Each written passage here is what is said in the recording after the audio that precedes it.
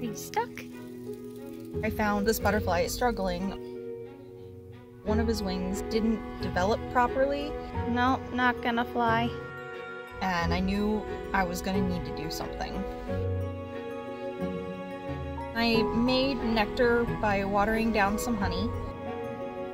Come on. Day by day, more and more of his wing was breaking off.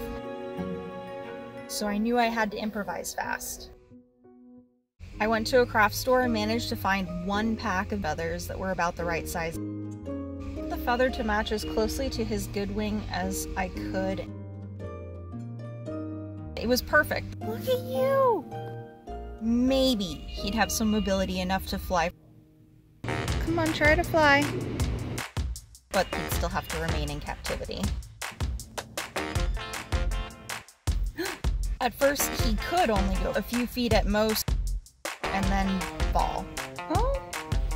I work in an office where I was able to take him with me.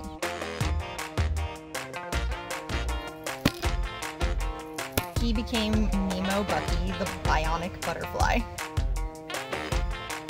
I saw him getting further and further each time. We made some progress.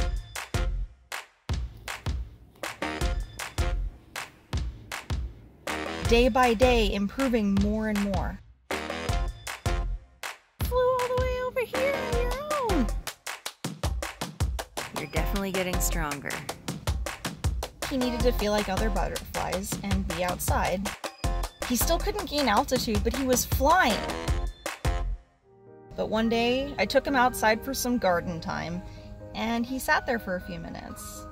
I like to think it was like he was saying thank you. But then he flew up, and he was gone. He was ready to go. I wasn't ready to see him leave. Started worrying about him. Maybe he didn't make it. But one day, I saw a flash of the gray feather. He was thriving and living his best butterfly life. It might be short and fleeting, but in the grand scheme of things, all of our lives are just a short blip here on Earth. What matters are the connections we make and who we help along the way. He never gave up.